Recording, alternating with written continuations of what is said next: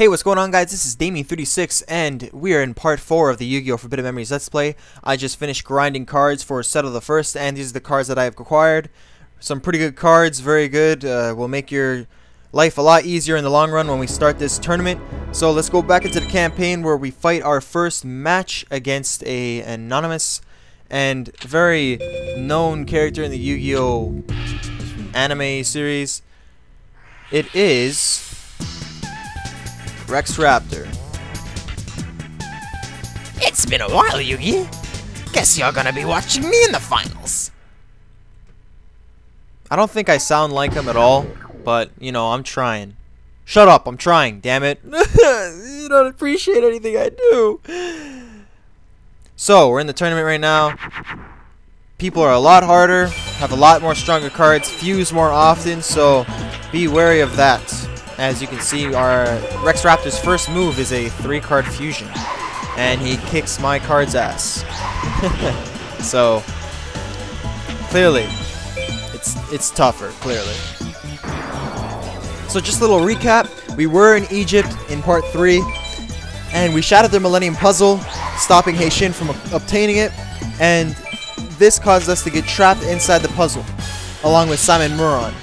And now we have traveled years into the future, and now we're taking control of a new Yugi who has the original Millennium Puzzle in his possession. So that'll come into play later into the story, later in this part actually. And now we're dueling into a tournament of some sort. It's not really clear why Yugi and Joey have joined the tournament. It's not really clear why anybody has joined the tournament, really. However, there is a reason for everybody being together in one moment, and that will be explained in part 5. So please stick around, please like, favorite this video, and subscribe if you don't mind. I know I don't like saying this during the video. I usually say it at the end, but I really gotta get some stubs, guys. I really appreciate you subbing and liking the video. If it's not too much trouble, thank you. And you know, back to this gameplay now. I'm sorry, I won't do that ever again. It's just I kind of need views. Instead I'm gonna just put an annotation in the corner saying to like and sub, and I think that's a better idea than just saying it. But anyway, we formed Thousand Dragon, and this is a new dragon. You haven't seen this before. Very powerful combination of Time Wizard and any other dragon that's under 2400 attack. Very powerful, good card. And again I have to stress that dragons are your best friend in this game. You gotta form your deck around a dragon type. I'm not saying you have to, but it's the easiest way to win. So we beat Rex Raptor, and now we're on to match number 2. And I'm not gonna animate Taya's voice because she usually says one line and then the exact same thing. What do you want to do? So I'm not gonna animate Taya's voice. I'm gonna animate Tiana's voice later on. But now we're on to Weevil Underwood. It's only fair to tell you, you ain't got a chance. My army of insects will make mincemeat out of you. Man, I have to do so many voices for this Let's Play. It's unbelievable. If you're familiar with the Yu-Gi-Oh! Animated series, then you're gonna immediately know who Weevil Underwood is and his strategy. He loves to use bug monsters, bug type, insect, whatever you want to call them. However, in this game, no one really has a strategy in this game. There isn't a specific monster type strategy. So he just told us that his insects are going to make mincemeat out of us. You can see right now, he's using Queen of Autumn Leaves. Does that look like an insect monster? No, I almost said Pokemon there. Shit. But no. He doesn't use bug play. I was going to say it again. Damn it. Insect monsters. There is no strategy related to types in this game. Really, all the opponent has and what they try and do is overpower you. That's it. The more whoever has the most powerful monster on the field will win, unless you have some crazy traps and magics, but we'll get to that later. That's when we start using them more often. As for this duel and the upcoming 2 or 3 duels, just form the strongest monster and you'll basically try and win. That's basically the only strategy you can do, is get the strongest monster, and it should be easy pickings. So the game itself doesn't have a lot of strategy to it. It's a really basic game. it's a basic Yu-Gi-Oh type game, but I love it. I love this game. I wanted to LP this for a while, and now I'm finally am. So hooray for me, right? So I wanted to ask you guys a question related to Yu-Gi-Oh! Forbidden Memories. Have you ever played it? And if you didn't play it, why not? And if you have played it, have you ever beaten it? Because I know a lot of people who've played this game and they couldn't beat it just simply because they couldn't acquire the cards they needed to beat the last stretch of bosses at the end. So that's just a true testament to how hard this game can be and how much grinding you need to do in order to beat the game. I myself have beaten it about, I don't know, 20 plus times. That's how much I love this game. That's how much I love playing it. To me, grinding is just it's a step on a set of stairs, and there's no problem with me. I don't have a problem grinding, and you know that's why I've been able to beat this game, right? Because I have the patience to do it. So we beat Weevil Underwood, and I look forward to reading you guys' comments based around this game. I'm gonna save. You're gonna see I save every duel after this. So I think, yep, the next duel we're gonna face, the next duelist we're gonna face is Mai Valentine, and I am not animating her voice simply because I have a very deep voice, so I definitely cannot do Mai Valentine. I have a hard enough time doing Taya, so sorry guys, you're not gonna hear me sound like a girl. So get your fill somewhere else. Go watch Fred, because that guy's a girl. Actually, no, don't go watch Fred, because just watch my videos instead, damn it. Watch my videos instead. I'm not gonna ask you guys to, you know what I'm talking about. You know what I'm talking about. You know what you have to do with that mouse and that left click button. You know what you have to do. You know. But anyways, I guess I'll talk about the strategy that Mai Valentine has. Her strategy is to not have a strategy, and you're gonna see that with every duelist in this game. There is no strategy to it. It's just the strongest cards, and I'm saying this again and again, but I have to re-emphasize on it. You're gonna see a lot of the same process of each duel. I hope it doesn't get boring. I don't think it gets like as repetitive and boring. Just it keeps looping over and over again. The duels, the more I get into later in the game, the faster the duels become.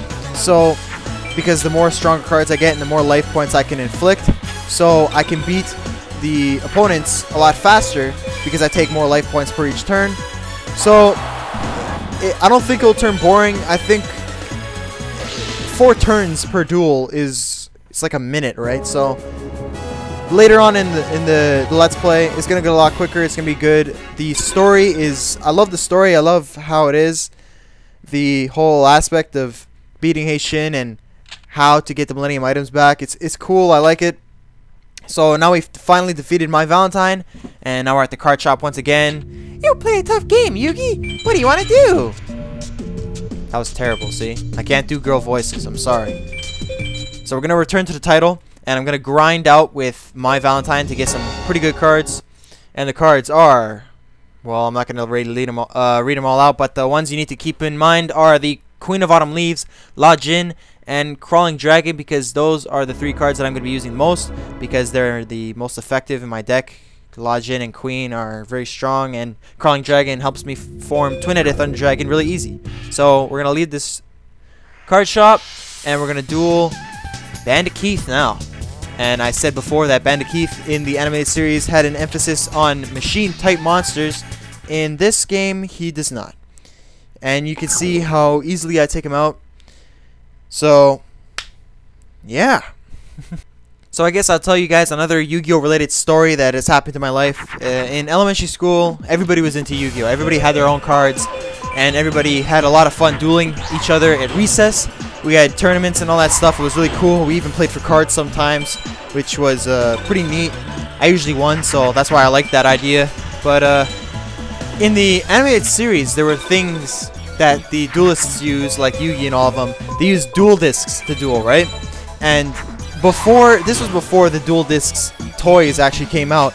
So we thought it was really cool. The dual discs was an awesome thing, and we wanted to do that ourselves. So we had to make up a way to do that without having dual discs. So what we did is you could buy deck boxes for your cards, basically, and what they do is they just protect your cards, like the deck that you have, so you don't have to hold them and they don't have to be, they don't have to get lost or something. You can have them all in this tiny box, right? It's just a box, right? So what we thought of is we put the deck box between or in our sleeve, and we have our deck in our deck box, so that when you need to take a card, you just open your deck box and you just take out a card, right? And then you can play the card like underneath, so you put your card in between your hand and the deck box. It was a really funny idea. I still think it was hilarious.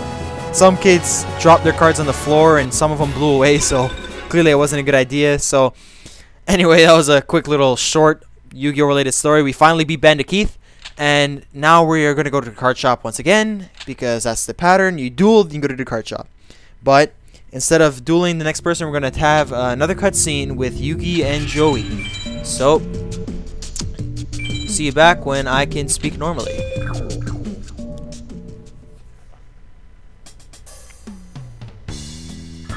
Hiya, Yugi. Hey, you're winning. Yeah, how about you? Me? Well, I ain't been eliminated yet.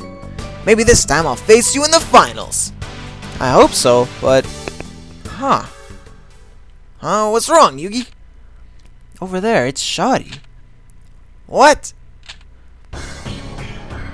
We meet again, Yugi. What are you doing here? You looking for something?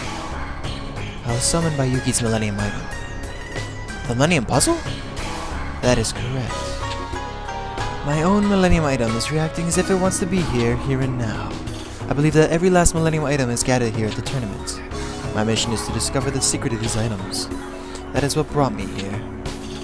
Shoddy, I had a weird dream about the Millennium Puzzle.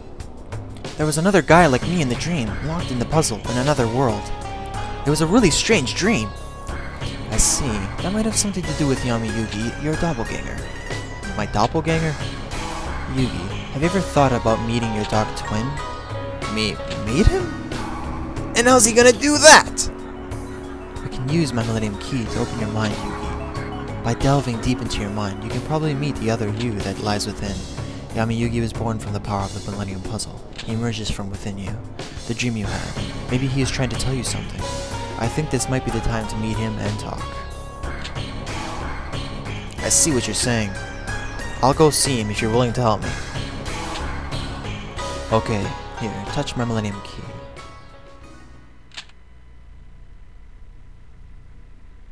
Now, close your eyes. Relax. Open your mind.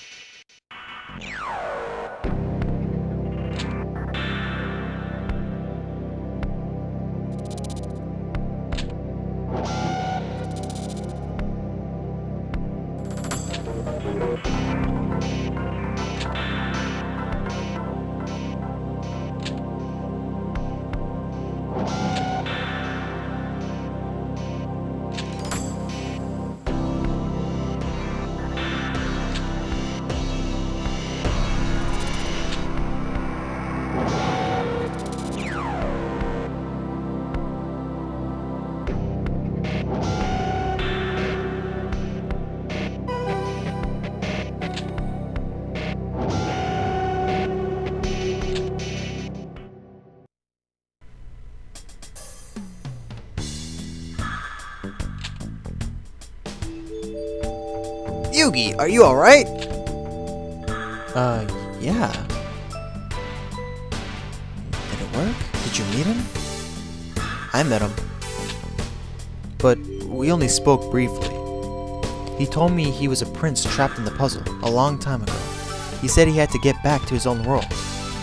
He asked me to help him get back. But I don't know how. Yugi, what's that you got in your hand?